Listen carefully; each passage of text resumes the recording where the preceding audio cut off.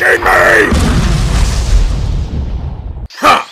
Take that, moon. Perfect orbit my ass!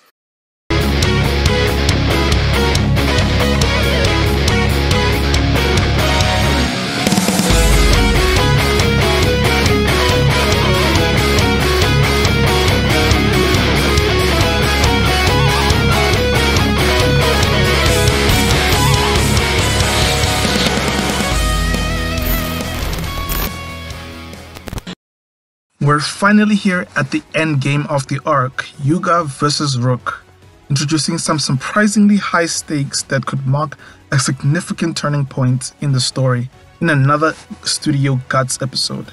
Starting off the staff, we have Nobuhiro Kondo and Shougo Kawamoto as the storyboarders, with Tomoya Takayama as episode director and Shingo Fujisaki as the solo chief supervisor yet again.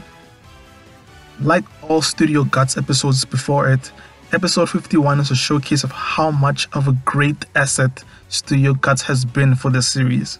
With some pretty competent directing from Takayama, with some good music choices that know just how to get the viewer hyped for any particular moment, and also the so consistent corrections from Fujisaki himself. It would honestly be a crying shame if this studio didn't stick around for the next series. Now, if I have one criticism on the episode, is the constant retelling of information that the viewer would already know going into this episode, such as Umiko announcing not once but twice the start of the duel between Hyuga and Rook, and Umiko announcing the tie between the two teams. While I know these moments do help pad the episode, I think having some meaningful dialogue between the characters would work better. Episode does do that, mind you, but having characters we already know having some meaningful dialogue would probably work just as good while not wasting the viewer's time. There are also some storyboarding choices on Kondo's second half of the episode that looked unbelievably flat in contrast to Kawamoto's first half of the episode. I find having some good visuals to a dialogue heavy scene can make them feel a little less tedious. Not a whole lot to talk about on the animation side of the episode, but we do have some very interesting character acting cuts from Akihiro Okuzawa, as Rook is about to be hit by Vost Vulcan's attack.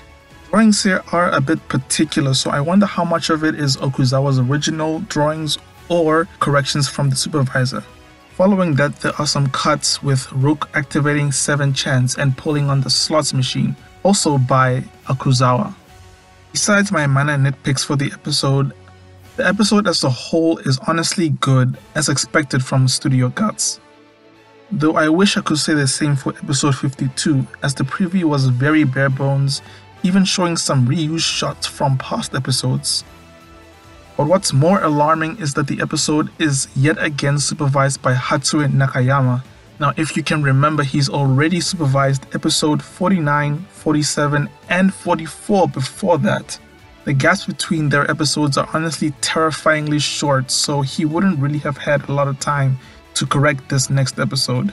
So I'm really hoping he's given a second supervisor to help him, just like they did for episode 49. So fingers crossed it turns out well. But with that, see you in the next video.